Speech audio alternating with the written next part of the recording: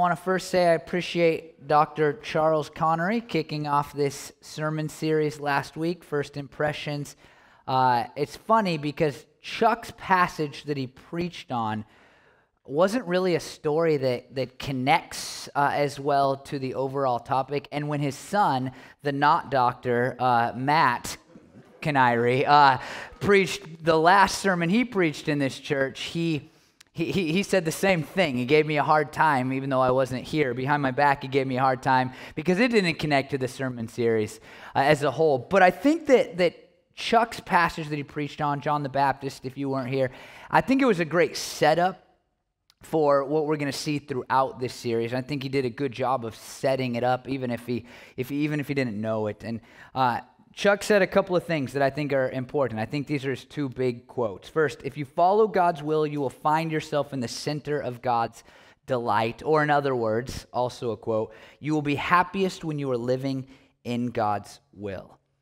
And the reality is, watch this connection. Chuck, watch this connection. The reality is that for every person who is going to live with God's delight, who is going to be happy as they live in God's will, it starts with a first interaction with Jesus. And that's really what we're going to look at in the rest of this sermon series, are all of these stories where people first meet Jesus. It's like their first impression of Jesus. And the goal of it all is that maybe we would see Jesus in a new and fresh way as we see him through the lens of people who are meeting him for the first time. The reality is that if you're a Christian, then over the years, you know this, you maybe have forgotten what it felt like to encounter Jesus for the first time. That first moment where it hit you just how great he was, maybe how awful you had been, how much of a need you had for him, and how maybe his grace, his goodness, his love, it just swept over you, right? And I think in these stories, maybe for those of us who are Christians, we'll see a little bit of our own story. And my hope is that it will kind of take us back to those early moments in our relationship, our connection to Jesus.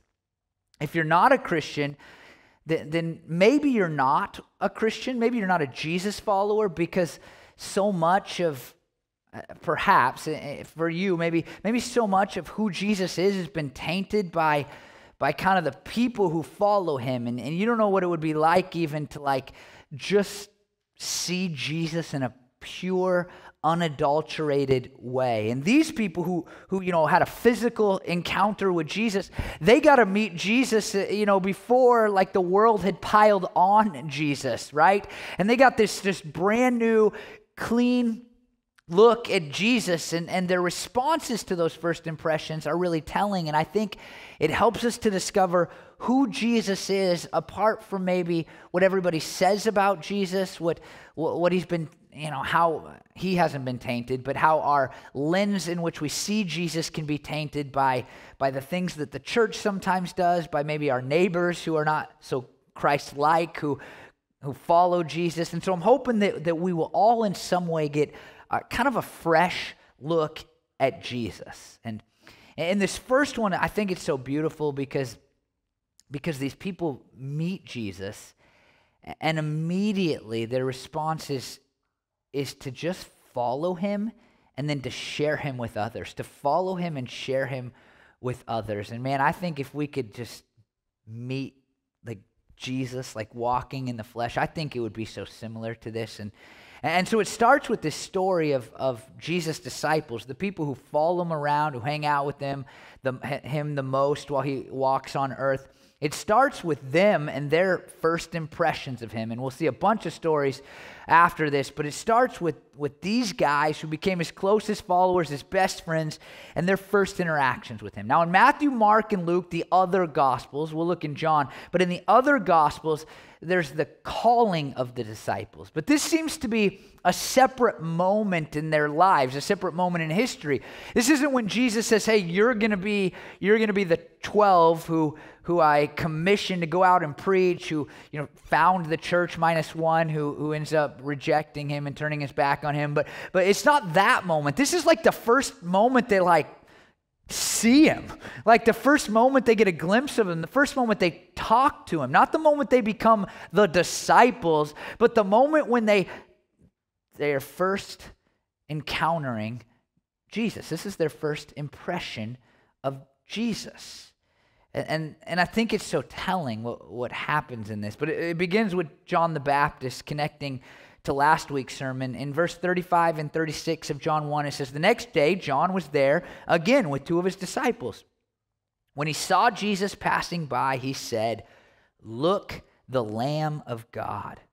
The Lamb of God is a really important title for Jesus. And we've been looking at the Word. That's the whole series we did, which was John's first title for Jesus. But as far as titles go in the actual narrative of Jesus' life, this is the first title, the Lamb of God. John's already said it once. He says it for the second time here, the Lamb of God. It's a really important idea, and I just want to read you a few quotes to just kind of get to the heart of what it is.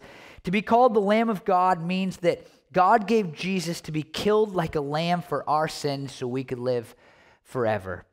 That's pretty straightforward, right? To be the Lamb of God means that Jesus has been given to die for our sins.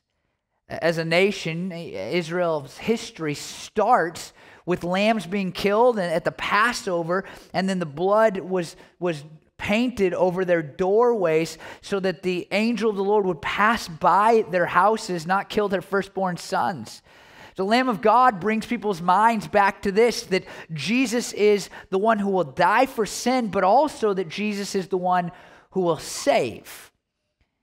And then, I love this, I read this. The entire Old Testament can be summed up with one question: where is the Lamb? And this quote is a reference to this story of this man named Abraham, who is told to kill his son, and he goes out and his kid, who is about to be sacrificed, or so he ends up thinking, his kid is like, where is the lamb? Like, where is the one that's going to be sacrificed? And Abraham's, he's going out there and ready to do whatever God wants him to do, but he's so smart in that moment. He says, God is going to provide that lamb.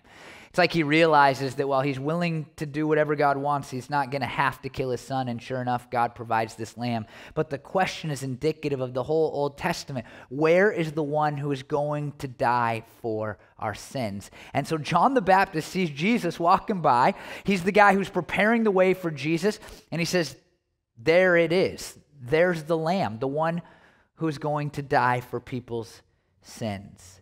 Isaiah 53:7, speaking of Jesus, long before Jesus ever lived, said he was led like a lamb to the slaughter. It's in the context of a passage that refers to the suffering servant, that God would send someone who would suffer for the sins of humanity. And John looks at Jesus. I mean, what a moment, right? And he has two disciples with him, and he says, there he is.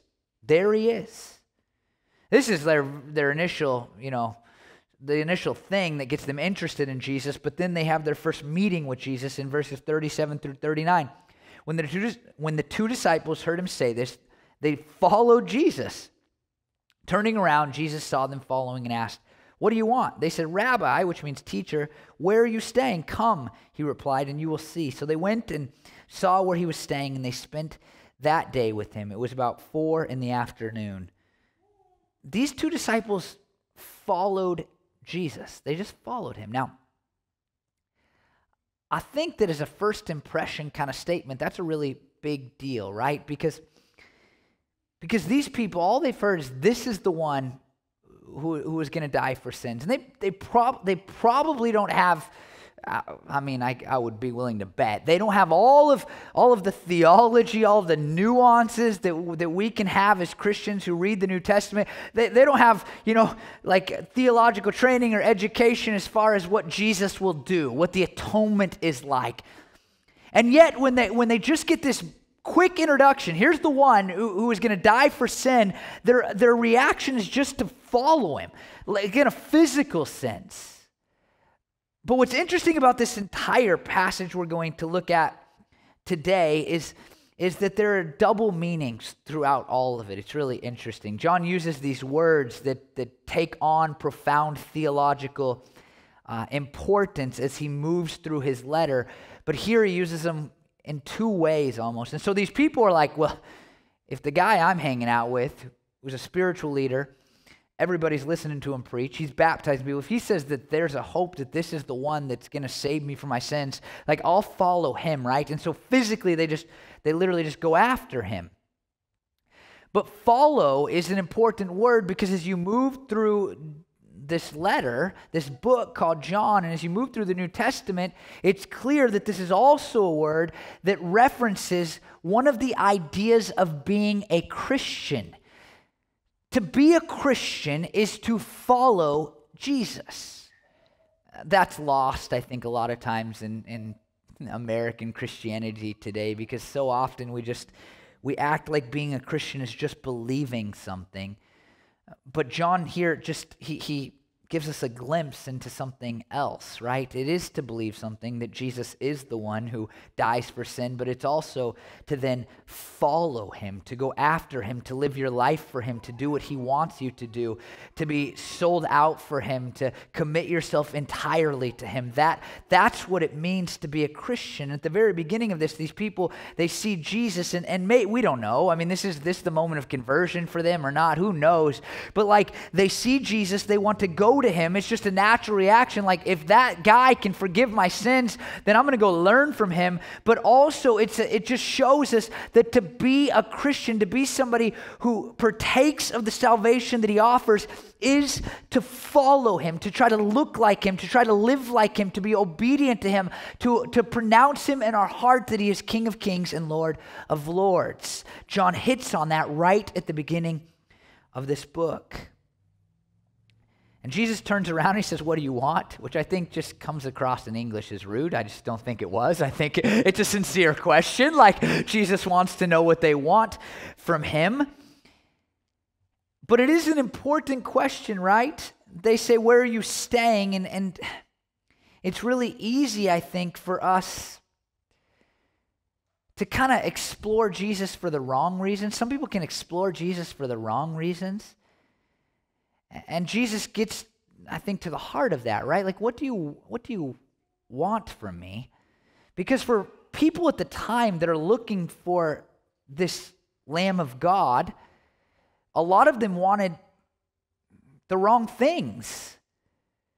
They wanted, I think Chuck alluded to this last week, they wanted like a military takeover of the Roman government. That's what they wanted, some people. But the way these guys answer this is really, it's really important. They want to know where he is staying. But before we look at that more fully, I want to just say that they call him rabbi. And that's a word that was just a respectful word for a public teacher of spiritual things. And I just bring that up right now because I think it's really important for you to know that Jesus is an incredible teacher. If that's all you think Jesus is, then you don't think enough of Jesus. We covered that in the last sermon series. But like, if you've never read the teachings of Jesus, then make it a point to read the teachings of Jesus, because Jesus is an incredible teacher, and they recognize that from the very first moment they meet him. They recognize that this guy is going to teach with authority. He's going to teach in a profound way. He has spiritual truth to offer. But these people, they say, what do you want? Like, they say, "Where are you staying?" And this is another word that I think has a double meaning here. The word staying, obviously, they're asking, like, where are you sleeping tonight, right? Like, what hotel room are you going to be in? But this word is, man, just about as important of a word, not at the top, but like maybe top 5 words in the book of John. And it's this Greek word meno that translates staying. And meno is also translated later in the book of John as abide or remain. It's hugely important. We'll come back to it later, but let me read you John 15:4 right now. Jesus says, "Remain in me as I also remain in you. No branch can bear fruit by itself. It must remain in the vine. Neither can you bear fruit unless you remain in me." This word's used twice here, and man, I think that it's so important, right? Because the question is like, what do you want from me? And the answer is, we just want to be with you. We want to be with you. And that's really important by itself, right? Like, if we're just trying to get and get and get from Jesus, if we're just taking from Jesus in our relationship with Jesus, and all our prayers always sound like, just wishes that we would wish from a genie or whatever, then maybe something's off in how we're viewing Jesus and how we're seeing Jesus. And at the same time, this word reminds us that part of being a disciple of Jesus, part of following Jesus, is simply just being with him and aiming to be with him and remaining with him and abiding in him. Like if you want to be a growing disciple of Jesus, then you must just strive to be with Jesus more frequently. I told you I was on a 3 or 4, I can't remember the exact amount of days. I had a lot going on after that prayer retreat last week. And man, I just, I spent a lot of time in prayer, reading the Bible, reading some Christian fiction, reading some Christian nonfiction, like just sitting with God. And man, as I went into the college retreat that I preached at, like every song we sang almost, and I don't know these young people's music these days, I don't know these songs, but like every song we sang was bringing me to tears. And at one point I just said, I missed you to God. And I am pretty consistent with Bible reading and prayer, and I think that my interactions with God are okay, and I'm at church every Sunday and I interact with him here. But to have that just long time away was so fruitful in my life. And when these people first meet Jesus, it's, their first impression results not in them saying like, hey, what can you do for me? But instead saying, how can I be with you? How can I be with you?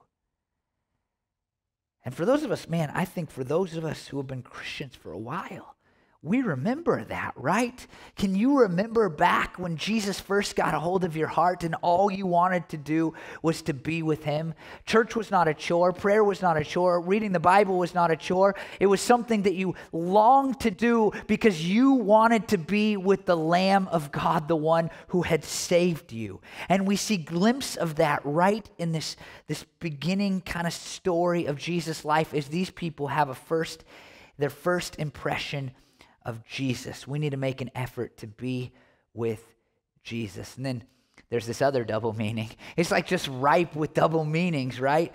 It says, you will see. Follow me and you will see. You will see. And obviously Jesus means like you'll figure out where I'm staying the night, right? Like that's a part of this. But that language seems to suggest something far more. It seems to suggest that they'll see in a spiritual sense, and I think even more specifically, that they're going to see some really incredible things. I mean, think about the lives of these men. Had they not gone with him, think about all that they would have missed out on, all the miracles that Jesus did, all of the teaching of Jesus, all of the cool stuff that, that wasn't even miraculous, but just that Jesus did and that they got to encounter and be a part of. I mean, the most widely read book in human history is the Bible, right? And they got to see the most important part of it actually happen right in front of their eyes. I think about Andrew, who's one of these guys here, and we don't know a lot about Andrew, but we do know that when there was this moment where there's a bunch of people and they've been listening to Jesus teach and they were getting really hungry, and the disciples were like, hey, you got to send these people home, Jesus, because they're going to starve to death on the way home if you don't. And Jesus like, you feed them. And then Andrew's the guy who's like, hey, we have a few fish and some bread here. And then Jesus feeds 5,000 men plus women and children, all with just this, couple of fish, handful of bread, maybe opposite of that. And Andrew got to see that, right? And then he got to see Jesus die and Jesus come back to life. He got to see things. And I think there's an invitation for us in that too. If we will do our best to be where Jesus is, for those of you who aren't Christians, if you will choose to follow Jesus, then you will see some things that you would never have been able to see apart from him. Some amazing, miraculous, life-changing things if you will follow Jesus. The story continues. Andrew, Simon Peter's brother, was one of the two who heard what John had said and who would follow Jesus. Listen to this. The first thing Andrew did was to find his brother Simon and tell him, "We have found the Messiah, that is the Christ." And he brought him to Jesus. Jesus looked at him and said, "You are Simon, son of John. You will be called Cephas," which when translated is Peter. The first thing Andrew does after he meets Jesus is that he goes and tells someone else about him. Just tells somebody. I would also point out here that he moves from rabbi, it's a nice word, respectful, to Messiah, right? Like the closer he gets to Jesus, you'll see this in the story, the closer people begin to get to Jesus, the more elevated the titles become for who he is. And so he goes from rabbi for Andrew to the Messiah, which was the anointed prophet, priest, and king that the Israelites looked forward to. It was like the coming one who would set things right for Israel. So he goes from a great teacher to the anointed one who's going to set things right for the Israelite people in just a quick minute, right? He spent one day with him. One day, and he has elevated him past just a great teacher into the Messiah. But immediately, he goes to his brother and he says, "Look, I need to tell you about this person that I have met. I need to tell you about this person who I have met." Now we're going to come back to that idea, but first I just want to say that Peter's name gets changed here, and it's kind of a weird first impression moment, right? Like, I mean, hey, if I met you and I'm like, "Hey, Justin, I'm going to call you Bob." Like, I mean, like, wait, what? Like, that's a strange, like, "Hi, nice to meet you too," you know? But this isn't, what's interesting is that becomes a big deal historically for the church and for Peter himself. But here, that doesn't seem to be the intent of what John's writing. Instead, the intent seems to be that Jesus knows. It's the knowledge of Jesus about this man named Peter. And that idea will come up again later. But what I'd say to you is that Jesus knows you and he still wants you to follow him. I think some of us, it's like we're just so scared that if like anybody knew us, then they wouldn't want to be around us. And sometimes that gets translated to Jesus, right? Like, if Jesus really knows me, then Jesus doesn't want me to be his follower. And right here, as he meets Peter, he demonstrates this again in a minute, like, I know you. I know you deeply and intimately, and I want to have a relationship with you. The next two verses say, the next day Jesus decided to leave from Galilee. Finding Philip, he said to him, "Follow me." Philip, like Andrew and Peter, was from the town of Bethsaida. Now, what's interesting here, this note that they're from the same town, and that's led a lot of people to believe, and I think this sounds right, that it is because of their witness that they actually go to Philip. Andrew and Peter are from this town, and so Jesus goes there and he meets this guy named Philip, and it seems to be that Peter and Andrew say, "Hey, Jesus, we know this other guy that might be interested in getting to know you." And if that is true, then every single person in this passage who has a first impression of Jesus has it because somebody else has invited them to have it. I want you to notice the language here. They say, "Look," they tell, they bring, and then the final section will say, "Come and see." The reality is that everybody, after having their first encounter with Jesus, immediately feels the need to share Jesus with somebody else. That's true for almost every Christian that I know. When we first become Christians, it is so easy to go and share him with somebody else. But sometimes over time we lose that. And I would just say to you today that maybe we need to get that back. One of the great convictions in my heart, and I've said this in sermons, it's been going on years, and so it's been said before, but I am just so frustrated with myself that I don't talk about Jesus more naturally. Like, and I'm a guy, you who know me know this, like if I'm passionate about something, I talk about it. But it's so countercultural to talk about Jesus, and frankly, I think that I forget what it was like to first encounter him, and as the years have gone on, I just have found it less and less natural to bring him up. I talk about sports, I talk about good coffee shops, I talk about Mexican food, but I don't find myself talking about Jesus. And I think that happens because we forget how great it was when we first met him. And if something in these stories, should ring a bell for you, it's that to get back to that point when you remember how great it was to first discover what Jesus is like, what Jesus had done for you, and then start to share him with others. And I love that the sharing looks different in these different kind of interactions. It says, look. I think there's moments when we just ask somebody to explore whether they too should follow Jesus. I'll come back to that later.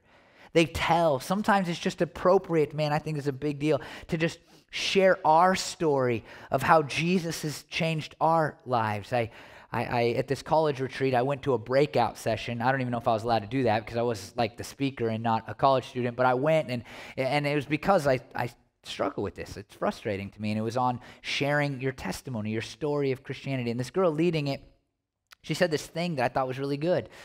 She said, our testimony doesn't have to be one story of when we were converted. It can just be a story about the ways in which God is working in your life or has worked in your life at the different points. And I was like, wow, like I should be talking about that, right? Like what's something God has done for me, not just that moment when I became a Christian, but like in my life, the way God has provided for me or helped me or fixed a relationship as we prayed about earlier, like those moments should be on the tip of our tongue. So there's a time to say, hey, look, to invite people to explore. There's another time to just share our story.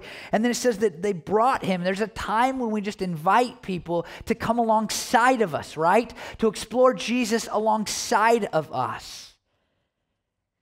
I think that we need to look, tell, and bring. And it's not all in the same moment. But that's the natural response to knowing Jesus, to encountering Jesus, to being impressed upon by Jesus, is to look, tell, and bring somebody else alongside of us.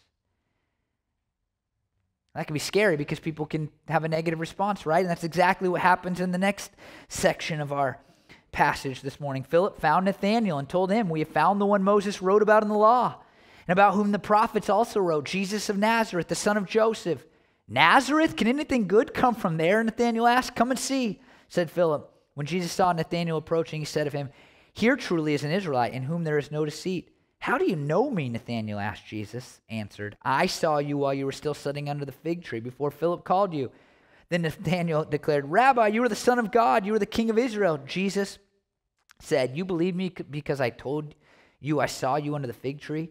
You will see even greater things than that. And he then added, very truly I tell you, you will see heaven open and the angels of God ascending and descending on the Son of Man. I think that it's just starting point to this is that they say, we found the one that was written about in Moses.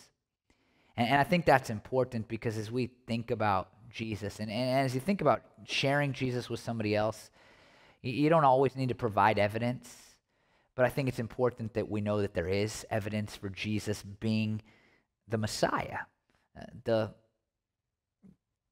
King of Israel, the Son of God, as Nathanael says in this passage. I think that's really important. The law and the prophets, the Old Testament, talked about Jesus so specifically. So that when these men who were Jewish people who believed the Old Testament came along and they met Jesus, then they said, this is the guy that was written about. Like this is the one we've been looking forward to. And so for them, that evidence, even though it hadn't even played out, like they were able to look at something and draw upon something and say, look, this is the one that you were looking forward to. I think it's really important that they contextualize the sharing of Jesus to others, right? They know that Nathanael is a good Jew, a good Israelite that's looking forward to the one that they found. And so they say, hey, look, it's the one that you're looking forward to. But Nathanael has the response that all of us fear, right?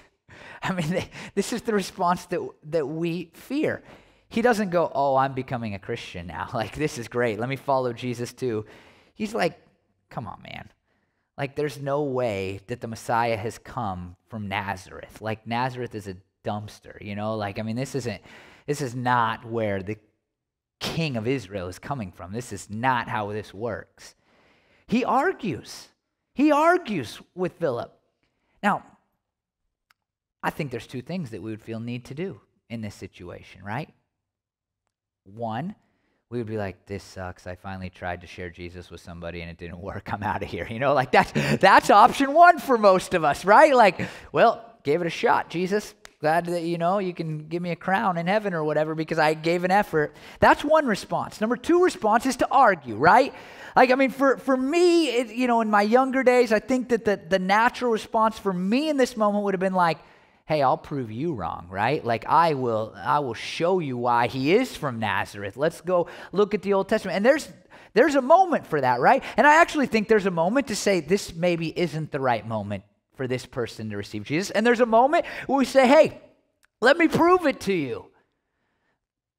But I think the middle thing that we see here from Philip to Nathanael is so good. He just says, come and see. Come and see. It's non-threatening. It's an invitation.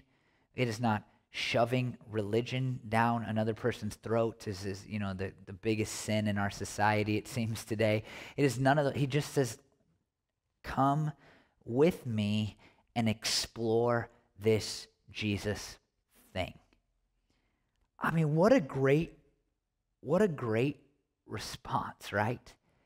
And what if we could get back to a place where we remembered what it was like when we had our first impressions of Jesus and they were so good, and we could start to share Jesus again, and when somebody said, that can't be right. I mean, look at all the bad things Christians have done.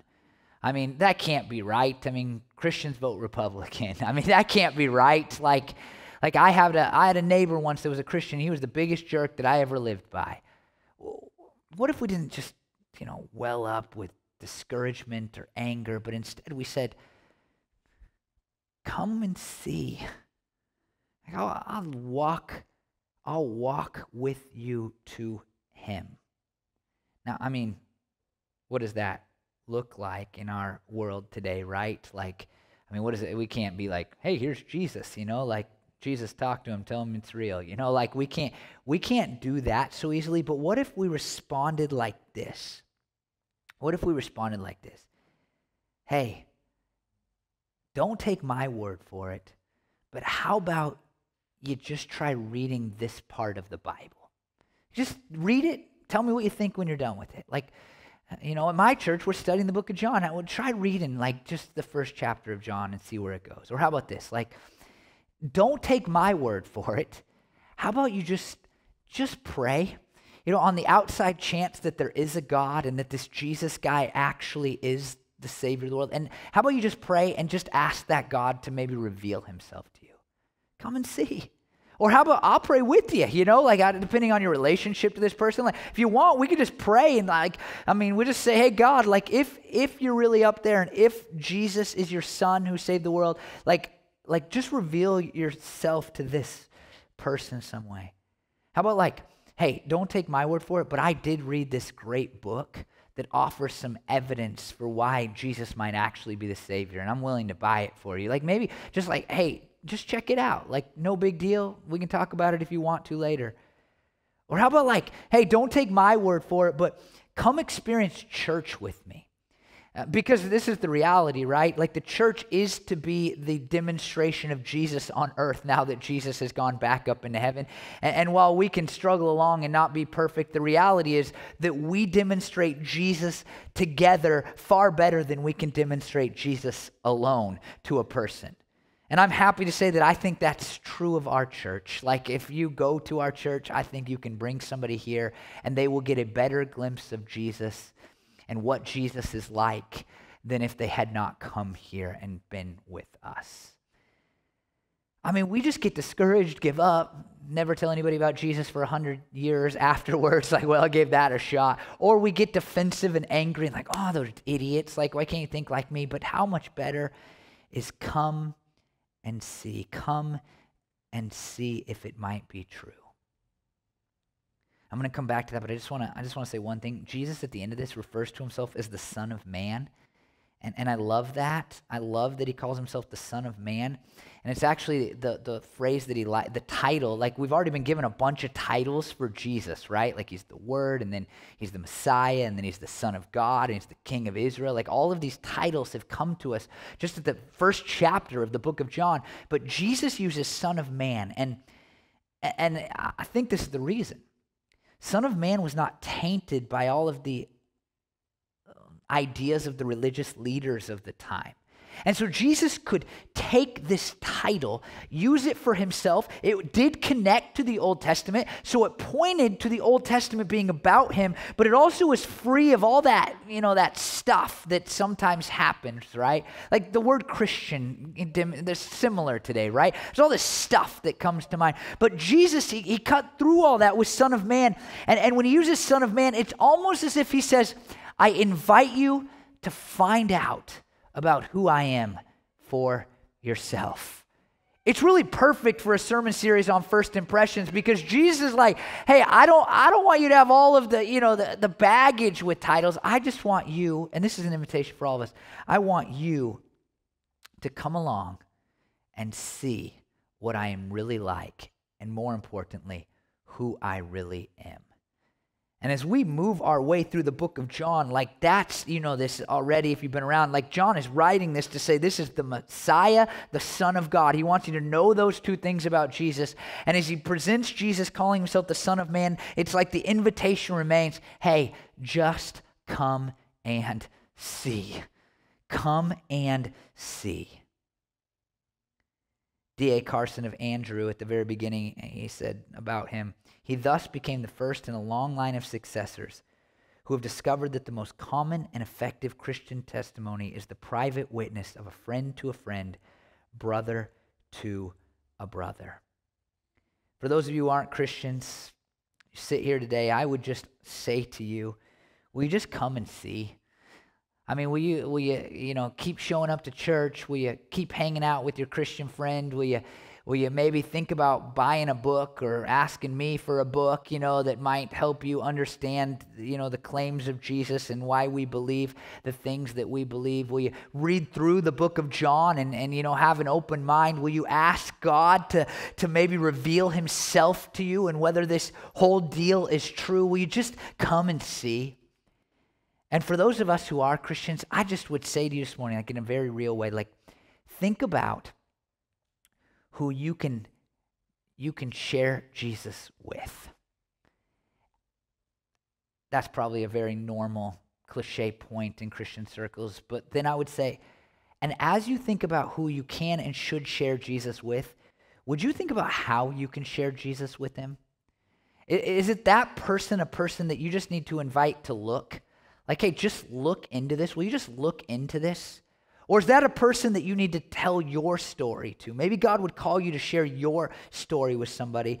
Or is that a person that you need to bring along with you? You need to invite them to see with you, maybe read the Bible with them, or invite them to come to church with you. I think we have this, like, I just need to share my story, get in, get out. But maybe you would say this morning, God would lay somebody on this afternoon, God would lay somebody on your heart.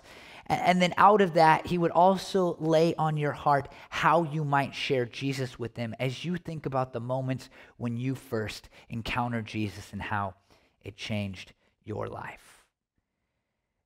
When you first met Jesus, you were excited to share him with others. And I hope today God would bring you back to that a little bit. So come and see, or if you've already seen and you already know, then go and share.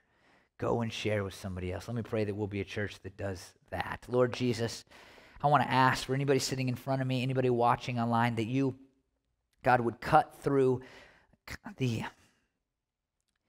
God, all of the maybe things that they've thought about you that are incorrect. Lord, I think that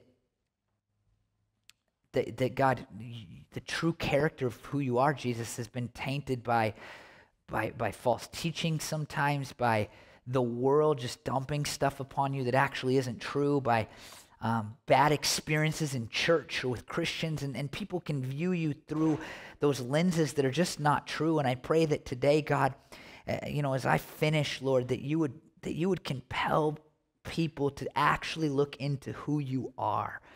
Jesus, because man, I know from personal experience that you are so incredible, far more incredible than we act like often, God, even as Christians. And so I pray, Lord, that just through my words, my measly effort, God, at teaching your word this morning, that you, God, would just speak into people's lives and you would compel them to come and see, that they would explore you, God.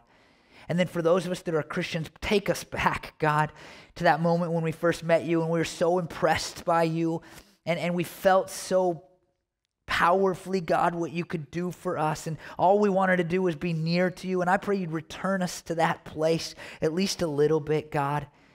And then out of that, Lord, just let us be a people that share you, God. Lord, you know that our church is not a church that, it's not like our goal just to become a big church or anything like that, but it is our goal, God. It is one of our biggest goals to baptize people every single week in this church. And I've believed forever, and I continue to believe that it'll only happen, God, as we become a church that has people who share you with others, Lord. And so put on our minds the people that we should share you with, Lord. And then show us how we should share you, God. Whether it's just inviting people to look, whether it's sharing our testimony, telling people about you, God, and what you've done for us, or whether it's inviting them to come alongside of us, God, at church or, in group or, through reading the Bible together, whatever it might be, just put it on our hearts and then help us to do it, Lord. I pray these things in your name, Jesus. Amen.